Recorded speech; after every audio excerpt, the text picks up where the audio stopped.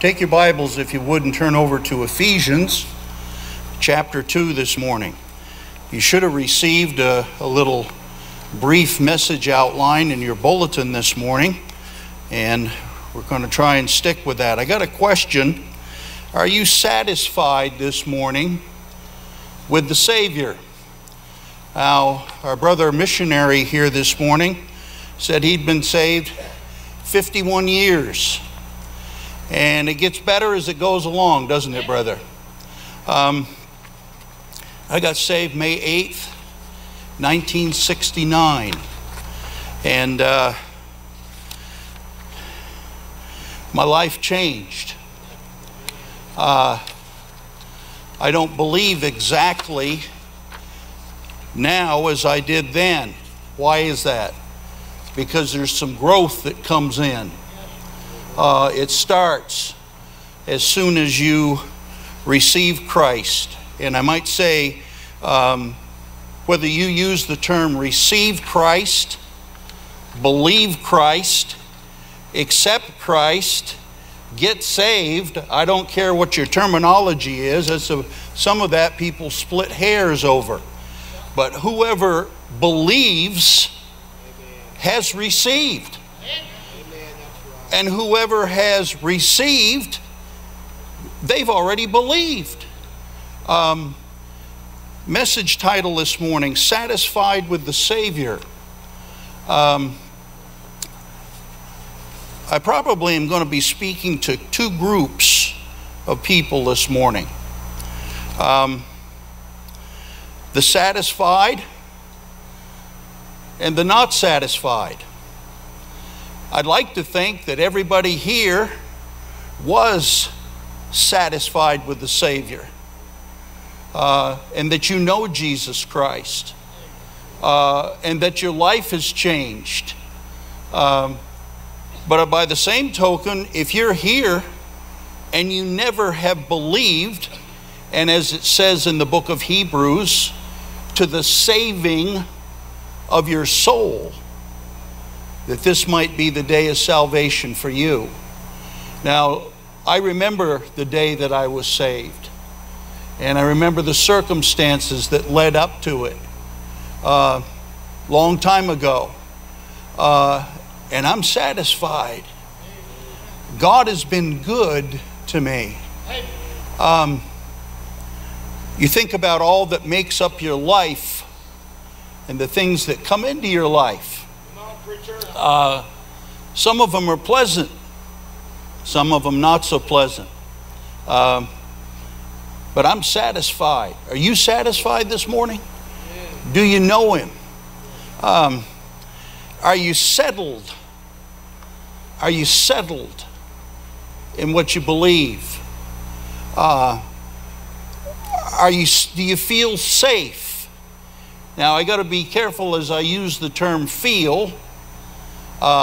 Some people use the term feeling, but it's more of a sense of a knowing. Are you settled? Are you safe? Are you resting in Jesus Christ? Now, I got three simple points this morning. In verses 1 through 3, we're going to talk about sin. That's something people don't like to talk about. Then in verses 4 through 9, we talk about salvation. That's my second S. And then stewardship in verse 10. And as we begin, let's just have a brief word of prayer. Our Father, we thank you this morning for the Word of God. We thank you, Father, for our dear pastor. And Father, it was because of the preaching that our pastor that I heard is the reason that my wife and I came to this church. And Lord, there's many and much preaching that will happen today. Some of it is the truth. Some of it is not the truth. But Father, we thank you for our pastor, and we thank you for this pulpit and the truth that goes forth from it. I pray, Father, that we might be satisfied and resting in you, that we might know you. And by the same token, you might know us, as it says in Matthew chapter 7. And Father, if there's anybody here that's not satisfied because they're not in Christ today. They never have received or believed. Father, might the Word of God, and the Holy Spirit of God draw them, and might they believe on you to the saving of their soul today. And I ask this in Jesus' name, amen. Take a look, if you would, at Ephesians chapter 2, and let me begin reading in verse 1. And it says, and you hath he quickened. Now that means made alive. In this case, given spiritual life. Now some people change and they think they got saved. They make a change. That happens a lot around the first of the year, where you have all these New Year's resolutions and you're going to change something. Well, changing doesn't make you saved. But when you get saved, there will be a change. See, the Pharisees had a change on the outside. They had an outward righteousness, but inside they were, what was it the Lord called them? Whited sepulchres full of dead men's bones. There was no spiritual life there. There's a lot of people that have religion and they play the game and they know the lingo and they're comfortable amongst many Christians, but they themselves have never really believed. There's some that are lightheaded. They're not sober-minded in the way they think about things, and they've never really taken it to heart. By the way, let me say this. If you've never seen yourself the way the Bible describes you, the heart is deceitful above all things and desperately wicked. Who can know it? If you've never seen yourself and compared yourself to Jesus Christ, you don't have the full picture. Now, people want to compare themselves with other people. Don't do that. You can always find somebody a little worse than you or a little better than you. It doesn't matter. You compare yourself to the Lord. And I think about this holy, this perfect, this holy Creator God, and he said light. There was light, and he created all of, we're spending billions of dollars and whatever they do because they want to travel up there into, I have no desire to do that. Captain Kirk, I guess, just recently he finally made it to outer space real quick and came back. Well, listen, I have no desire. These people are approaching it from the wrong way. If you're a believer, you're going to go beyond the first heaven, which is the atmosphere. You're going to go beyond the second heaven, where all the planets and stars are.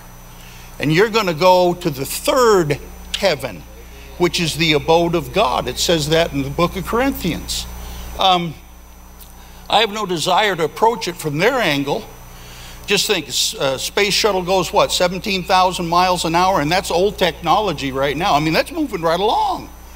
But it takes them a long time to get anywhere out there. And we're going to be there instantaneously. 2 Corinthians 5 and verse 8, if you're a believer, to be absent from the body is to be present with the Lord. Now that's moving on. And we're going to be there. That's where you're headed. By the same token, someone who's not a believer is going to end up in a temporary holding place. That's called hell. And it is temporary, because the permanent place is going to be the lake of fire. Book of Revelation says, and death and hell delivered up the dead which were in them, and every man was judged according to his works. By the way, at that great white throne, there's no winners. Every single person that goes to that great white throne is headed for a place called the lake of fire. The book of Revelation calls it the second death. But anyway, here in Ephesians 1, it says, you hath he quickened who were, past tense, dead in trespasses and sins, wherein in time past ye walked according to the course of this world, according to the prince of the power of the air. Now, who would that be? That's Satan. And he's the god of this world. And you'll notice when you read that in Corinthians that it's a little g. He's not the God, he's a little god. He made himself a god. He wants to be worshiped as God. And whether it's Ezekiel 28 or Isaiah 14, where you see the 5 I wills, he wanted to be God. He wanted to replace God. He had power. He was the anointed cherub that covereth. Well, what was he covering? Mercy seat. Wow. I'll tell you what, Christians today don't realize what they've got.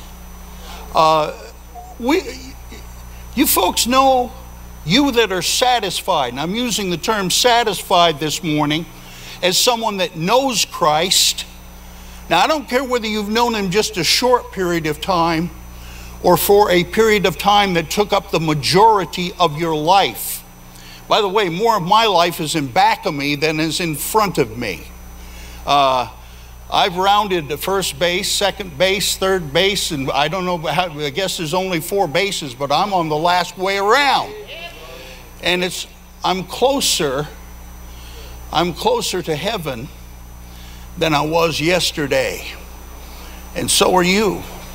There was this sin problem. The prince of the power of the air, verse 2, the spirit that now worketh in the children of disobedience. What do you mean worketh? Well, you look around at our world system. Man, we're on a slide. We're picking up speed as we're moving along. Things that, when I was back in Bible college, and I heard about these things, I thought, I just can't put that. And now you take it from the 70s all the way up to like 50 years later, there's been a tremendous amount of change. Now, some things in different areas have been good, but the majority of it's just setting up the world stage for the Antichrist, the one that's going to come. The world will love its own. Now, you in the workplace where you're out working among whoever, in whatever vocation you are, you start taking a stand for Christ and speak up the way you ought to speak. There may be a few people that will appreciate it, but the majority will not. Quite frankly, I think all of us are pretty soft, including me. Now, we got a revival that we're scheduled for here coming up very soon. And we need to be praying for that because I think we all need to be revived. Tremendous opportunities we miss sometimes. Please notice in verse 3, it says, among whom also we had our conversation in time past, in the lust of our flesh, fulfilling the desires of the flesh and of the mind, and we're by nature the children of wrath, even as others. Now, I've got several cross references here under the word sin. And we're talking about sin, salvation, and stewardship.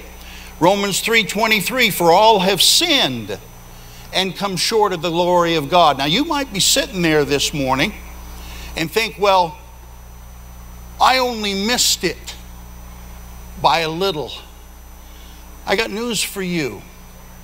When you compare yourself with absolute perfection. Now, when I think about that, that causes me to have like a meltdown. See, I know me. And even there's parts of me that are so bad I don't even know me. I'm talking about a rotten, depraved, old, nature. Now, I got saved May 8th, 1969. There was a change that took place. And there's been a lot of changes down through the years. But how close am I to perfection? Long way. Except He changed me. Now, He already has on the inside. See, there was the new birth that took place. And therefore now, 1 Corinthians 5:17, therefore now, if any man be in Christ, he's a new creature. Behold, all things are passed away. Behold, all things are become new. There's a change, but the problem is, I still got an old nature. And that old nature is interpenetrated with this stuff called flesh. Yeah, no flesh is justified in His sight. Now, I've already received, and you too, if you're one that's satisfied, and I'm putting the word satisfied together here with salvation and knowing and believing and receiving and accepting, you're the real thing, you're a Christian. That you've already received the down payment. The Bible uses an old term that you don't hear much anymore. My grandfather used the term. Earnest, anybody know what earnest money was? It was down payment.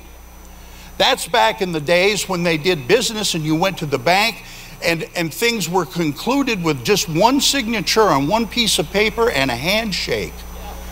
And the people that everybody honored what was.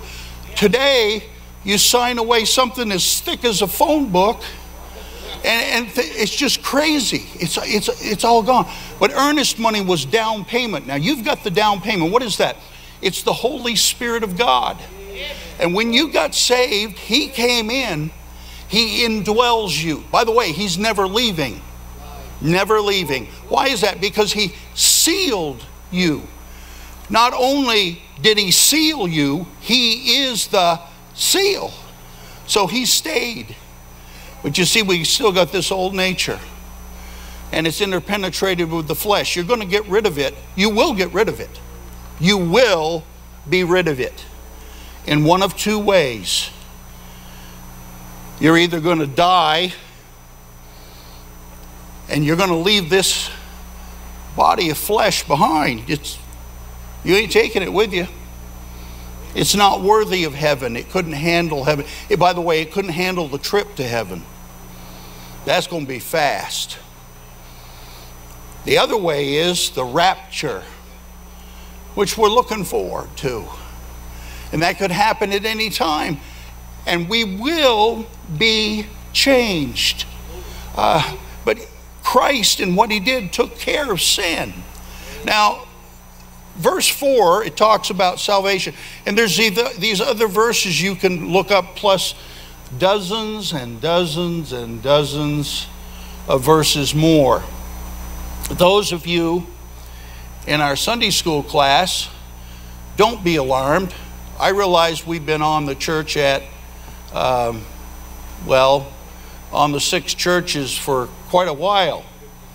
But anyway, we are gaining ground gradually. But isn't it amazing the verses that are all tied together?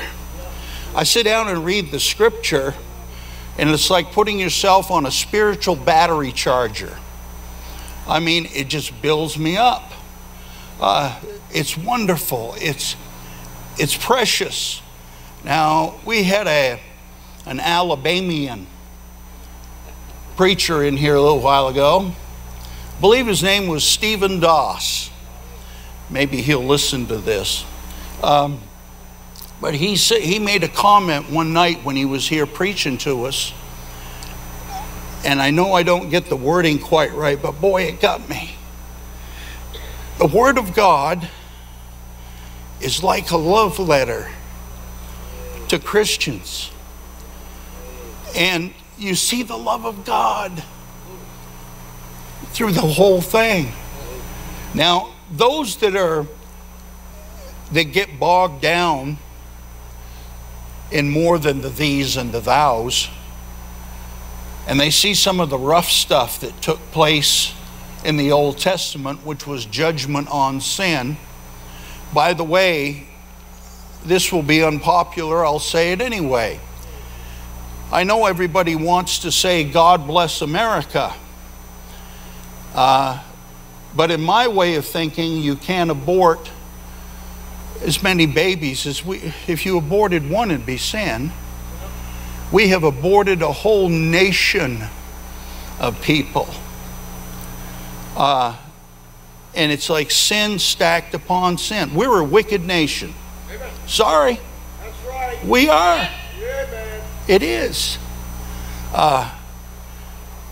They're rewriting history. I don't even want to get into that, but it's amazing how fast changes are taking place. Aren't you glad that you're saved? I mean, truly, aren't you glad that you're saved? Now, every time the gospel is preached, a call goes out. And some believe, and some believe not. Those that believe are going. Those that believe not are going to be left behind. And it's a frightening thing. Brother Donnell did an excellent job in Sunday school this morning. He talked about alcohol. You know, every time I was called for jury duty, and it seemed like they would get me every year, they'd ask me a question because it'd be on a drunk driving case or something. And they'd say, do you will it blah, blah, blah, will it affect your decision? I said, well, my younger brother was killed in a car wreck by a drunk deputy sheriff. I said, is that going to count for anything? Do you think that will influence my thinking? I was out of there. No good ever comes out of any of that. If you're not caught up in that, thank God, number one, and pray for those that are, number two. Salvation. John chapter 1 and verse 12. As many as received him, to them gave he power to become the sons of God, even to them that believe on his name. See, you read the word of God, what it says on the wall back there, Romans 10:17, faith cometh by hearing, and hearing by the word of God. So God gives you the faith, and the Holy Spirit makes that application. See, when you get saved, it's a spiritual birth. Now, you're going to believe one of two ways. You either believe you're going to get there on your own, or you're going to believe that you're going to go the way of the cross, which is Jesus Christ. You say, well, I'm a member of thus and such religion or whatever. Whosoever hath the Son hath life, and whosoever hath not the Son of God hath not life. Do you believe? Have you received? Is it settled down inside, down deep in your soul, where nobody else can see? And you can fool people. Now, you can't fool God. So is what you have real? Do you think you're going to get in because you prayed a verbal, out loud prayer that other people around you heard? Or are you saved because you believed in the finished work of Christ? Now, after studying the Bible, some years more intently than others, depending upon what I was doing, In 4 months, less than 40 years, I pastored 6 churches. 3 of them were big enough to support me full time, so I didn't have to work a job. 3 of them were not, so I worked. Paul made tents, I fixed cars.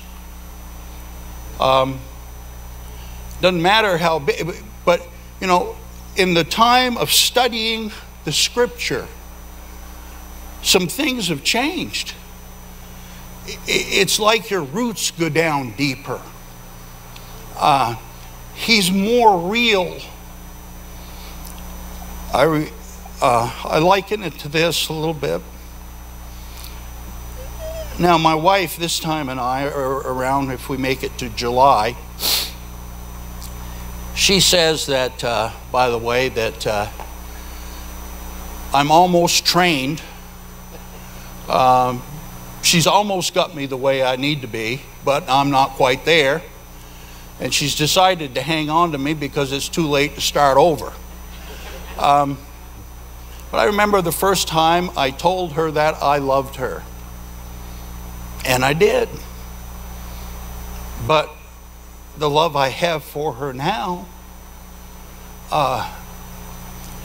far beyond what I had back there 50 years ago for her.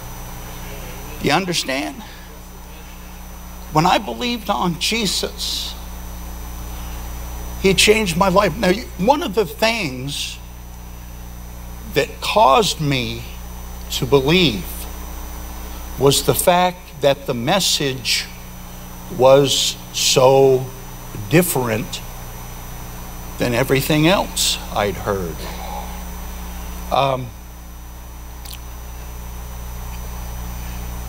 But I've changed and I've grown and I'm still growing. You are too, by the way. You can grow as fast as you want to. God works. And He works at things. He'll give it to you as fast as you can handle it. But salvation will change you. Let me read these verses very quickly. In John chapter 3, and I'm just going to read them. I can't comment on them. I've got 3 minutes left. And our pastor, in his wisdom, usually ends on time, and he's made the comment, if you end on time, you stand a better chance of having them come back again. So I will end on time. It says in John chapter 3 and verse 14, and as Moses lifted up the serpent in the wilderness, even so must the Son of Man be lifted up, that whosoever believeth in Him should not perish, but have eternal life. For God so loved the world that He gave His only begotten Son, that whosoever believeth in Him should not perish, but have everlasting life. For God sent not His Son into the world to condemn the world, but that the world through Him might be saved.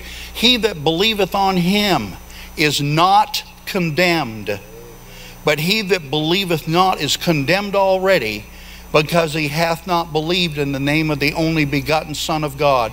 Verse 36, he that believeth on the Son hath everlasting life, and he that believeth not the Son shall not see life, but the wrath of God abideth on him. Now I have 1 minute left. Stewardship, point number 3. It says for our text, the final verse, and the others I realize I didn't get to all of them. Verse 10, for we are His workmanship. Ephesians 2:10. For we are His workmanship, created in Christ Jesus unto good works, which God hath before ordained that we should walk in them. You ought to be resting in Christ, but working real hard for Him. Now that's not a contradiction, because you work because you're saved, not to be saved. Are you satisfied with Jesus? In John chapter 6, and those verses, John 6:66, that's an easy one to remember. Many of his disciples said, this is a hard saying, who can hear it? And from that time, many of his disciples went back and walked no more with him. You go a little further down and Jesus says to Simon Peter, will you also go away? Classic answer. Peter said, he got this one right, Lord, to whom shall we go? Thou hast the words of eternal life. Now, I'm talking to two types of people this morning. Those that are saved and you're satisfied. And those of you that still have not been saved, you're on the outside looking in. Believe on the Lord Jesus Christ and thou shalt be saved. Brother Chris, would you come?